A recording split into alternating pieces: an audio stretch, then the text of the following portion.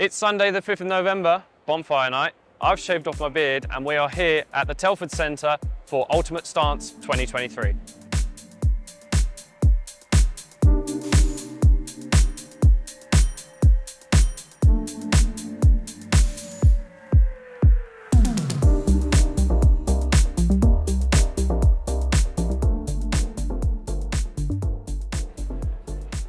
Hey guys, it's Blayde again from Car Security, and yes, we are at the Telford Centre for Ultimate Stance 2023. This car show is probably the last car show of the season and probably the lowest car show of the season. You've got some seriously exciting cars here, wide-bodied, super low, and it's all about the stance here, hence the name. But yeah, we're going to take a look around, as we always do, find some really nice cars and talk about them. But I'm going to address the elephant in the room, and yes, I've shaved my beard off, and I'm not going crazy. I've not just shaved it off for no reason. I've shaved it off for Movember, so I'm going to grow a little tash. We'll see what you think, but yeah, I know I look like a 15-year-old boy at the moment, but it will come back, don't worry. We're going to go and see some cars, and yeah, let's get on with it.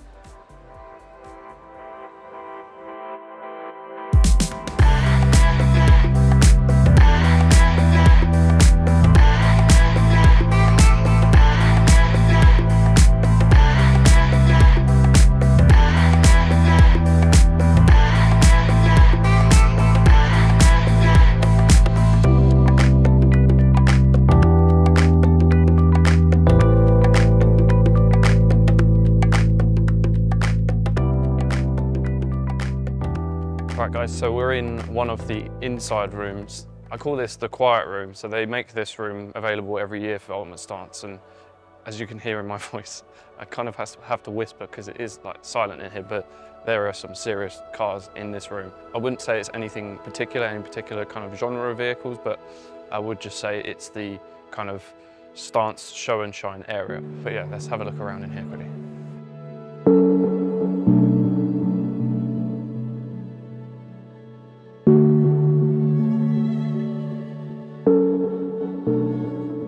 So first thing I've spotted is this 36 convertible. The main thing that stands out to me on this is the colour.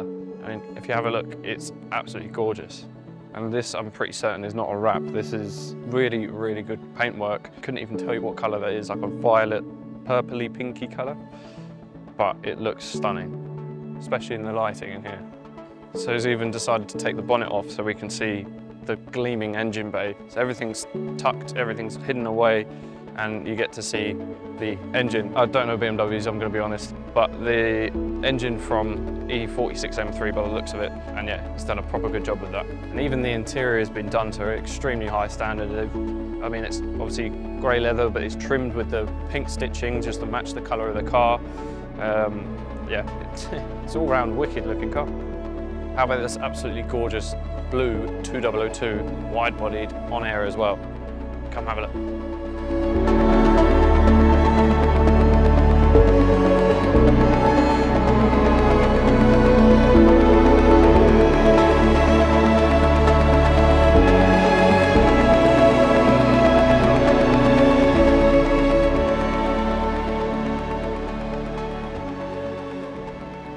So to me that looks like the V8 lump out of a E39 5 Series or E38 7 Series. Probably a 4-litre V8 in there in a 2002. That's one thing. Obviously blue lighting, everything immaculate. Let's come around the back. Obviously, as I mentioned, on airlift performance, he's got a fuel cell in the back with fuel pumps exposed. It all looks kind of race car spec, but also show car spec, so it's quite a nice combination. He's even put like pictures here of when he's restored the car and what it's looked like in different stages, which is nice to see as well.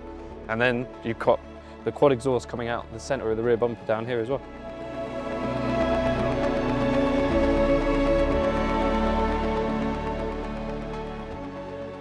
So just coming around the other side of the car, I've just spotted this. I'm going to cover that because that's probably not child friendly, but they've gone to the effort of explaining how this car was built in just a very brief paragraph. What's in it, what they've done, how much they paid for it when it was new. And I quite like that. Obviously you see all of these cars and they look really nice, but you don't know the story of the car. So it's nice to kind of read through the quick story of the car, what the owner's done to it, to get it to where it is now. So I do like to see that.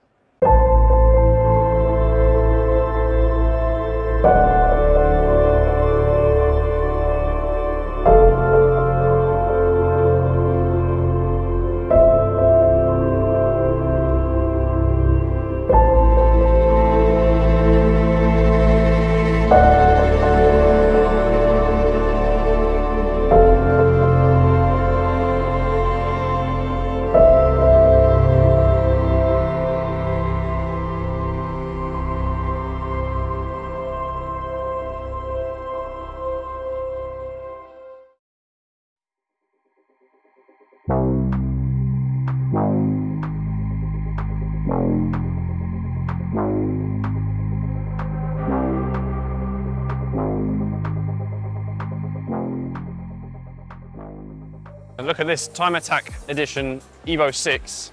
So they've even gone to the extent of taking out the glass in the windows and putting plexiglass in there with the little sliders just to save weight. And then inside it's just completely stripped. Obviously they've got the cage in there, bucket seats, and then the removable steering wheel. So they've done everything they can to strip weight out to make it as fast as possible. And then from the back you've got the massive carbon wing. Again, functional aero. And they've even put a little booklet here of the car in stages of being built.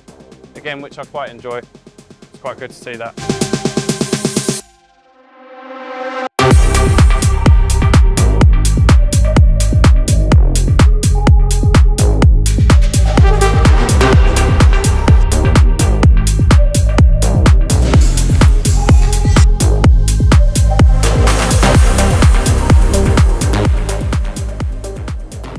So we've got the RC Drift Arena here. They're drifting around their RC cars, which seems to be a bit of a tradition with Ultimate Starts and Ultimate Dubs. There always is a RC Drift Arena here, which is nice to see. It's pretty cool, to be honest, and seeing all the cars drifting around.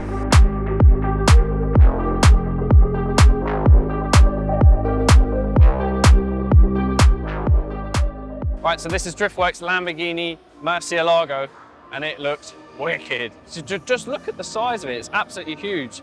And they've obviously done their touch to it. So you've got the carbon splitter, you've got the yellow headlights, but it's got carbon behind the headlights as well. And I'm pretty sure the majority of that car is carbon at the moment as well, because you can see in the wings, it's got the vents, which are also carbon as well. And I don't know if you can see from here, that massive rear wing at the back, it looks sick. So in the true fashion of stance, they've even stanced out the little kids' bikes. Look at them, they look wicked, they're like that. Now look at this Corvette drift car, fully carbon and carbon Kevlar. From here I can see the absolutely ginormous, huge, put together, turbo under the bonnet. Now look at that. That is a turbo. There's my fist for comparison. It is huge. That's like, I couldn't even tell you how big that is. It's just massive. And then you've got the side exit exhaust with the screamer pipes next to it. This thing came in earlier when we were setting up and it just deafened everyone. It was ridiculously loud. So from this side I can actually see what engine's in it, and it's not a V8. I understand now why it's got such a massive turbo, because it's a rotary engine. So it's a 3-rotor, so like what you'd find in like an RX-8 but built up. Sorry, not an RX-8, RX-7 and RX-8. Something different, I guess.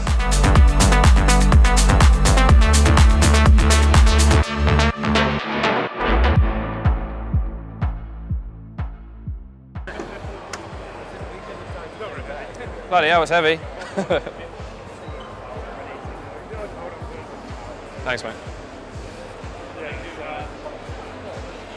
Yeah, so it's got the full radium like fuel cell, that's got everything in there, swirl pots, everything all in one, and then it's the quick change differential that's pretty much in all the drift cars. So oh shit, yeah. You just pop that back plate off and you can just change the gear ratio. Oh right, okay. Like in 5 minutes basically, instead of having to change the whole diff out.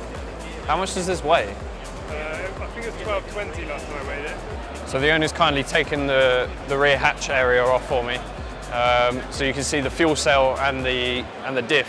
So if you come down, so you've got the fuel cell and you've got the diff. So he told me this is a quick change diff, so you can literally just unbolt this and change the gear ratio if need be. And it's a rear mounted rad, so all the air comes in through here. And then you've got the fans at the back there to keep everything cool.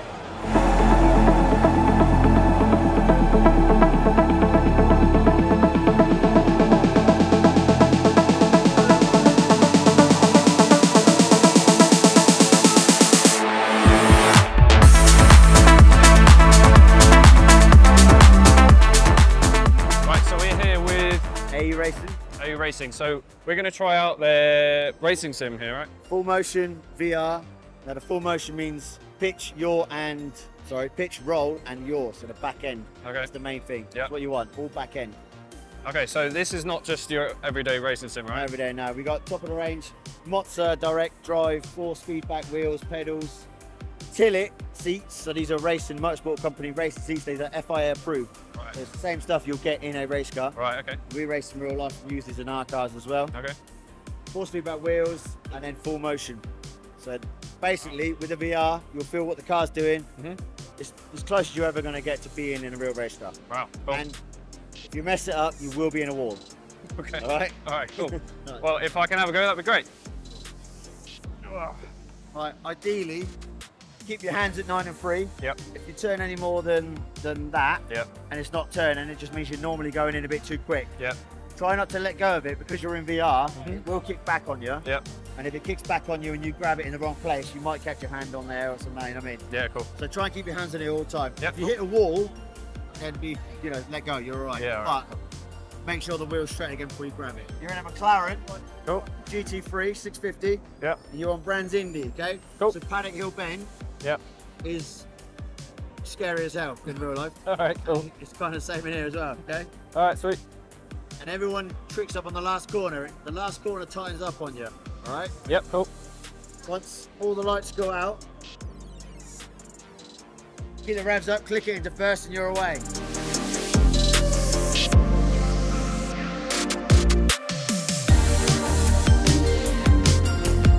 Right, so that was something a little bit different with the sim racing.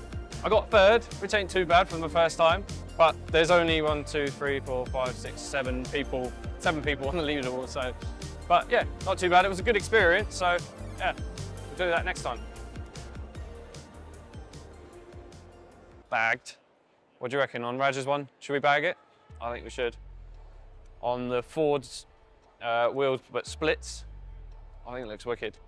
It's nice and standard, it's got the standard seats in there, it's just got a Nardi steering wheel and the Stjärna Gloss can in there. But, I mean, it's a classic car. The only thing you do need to do to these is put a fuck off massive exhaust on it. But yeah, this looks wicked.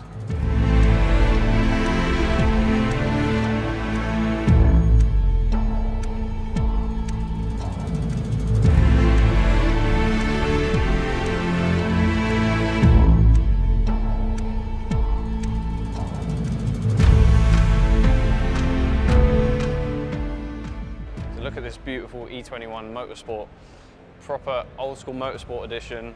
It's got the fan blades on the front, side exit exhaust, and a massive rear wing, and just fully caged, stripped out race spec. It looks awesome. Yeah, the livery sets it off as well, makes it look absolutely wicked, and you've got the massive front splitter on there as well.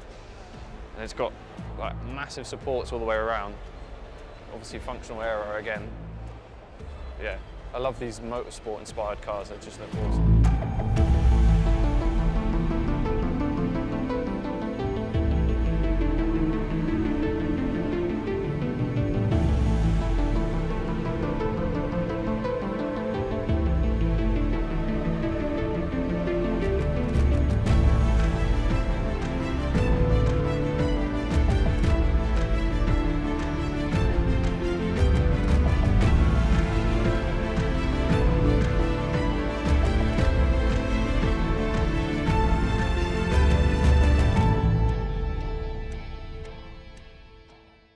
Right guys, so that concludes the walk around of Ultimate Stance.